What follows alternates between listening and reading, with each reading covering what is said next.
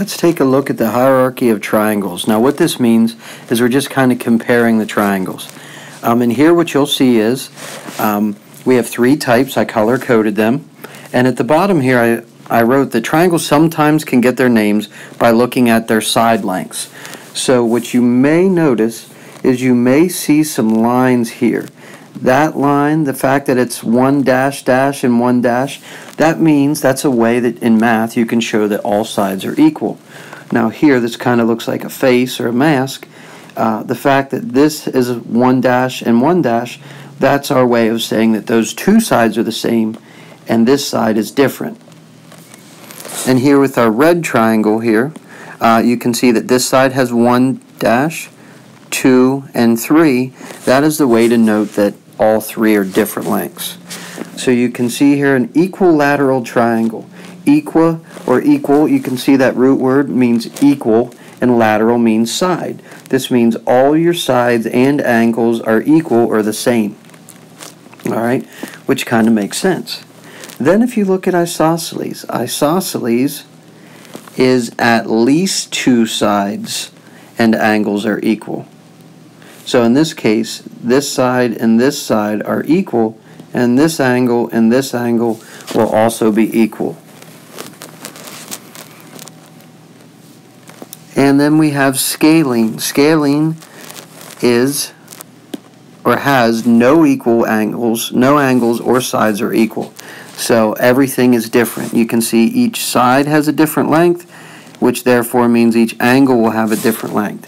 Now there's one thing I'd like to point out before we move on, is if we look very closely at the description here, it says at least two sides. So what if all three sides are equal? Since that is at least two sides, and this is where it can get a little tricky, equilateral can also be called an isosceles because there are at least two sides and angles that are equal.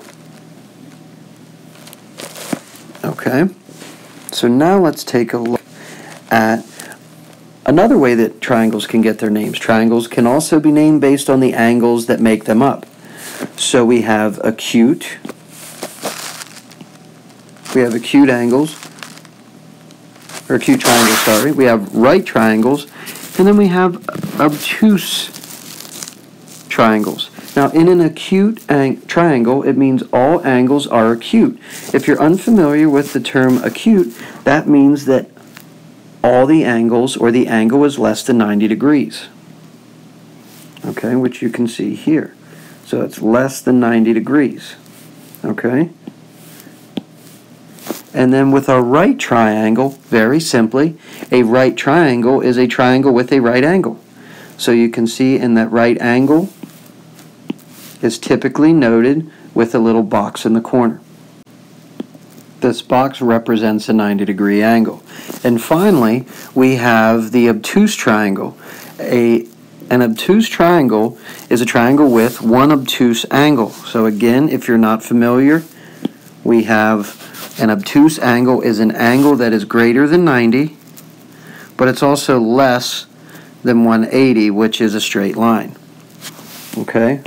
So if it just needs one of these, one obtuse angle, and it is then called an obtuse triangle.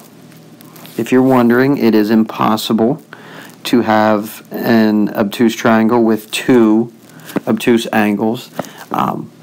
We'll get to that in another lesson, but just take my word for it. So again, quick recap. We have acute triangles, which has all angles that are less than 90. You could say they're cute little angles. Okay, each of these angles here. So they're all cute. Now, another triangle could look something like this. This would be acute because all of them are less than 90.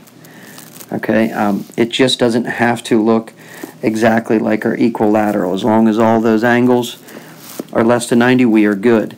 Now the other two, it's pretty cut and dry. If it has a right angle, it's a right triangle. If it has an obtuse angle, it's an obtuse triangle. All right, so that means that each triangle can have two names. There is what we could call an angular name, or a name made from the angles, or, as we just did previously, it can be named based on its sides and the length of those sides. So now it's your turn to try a few. So I'd like you to try these. I would like you to provide two names for the following triangle. So with this triangle, I would like you to mention its side name. So based on its sides, what type of triangle is it? And based on its angles, what name would we give this triangle? Okay, and then my second situation is as follows. We have Gisleni says that every equilateral triangle is also an isosceles triangle. And then Isabella says that every isosceles is an equilateral triangle. Who is correct and why? This is probably the trickiest question whenever you're talking about triangles, so really be careful with this. Think it through. One is right and one is not.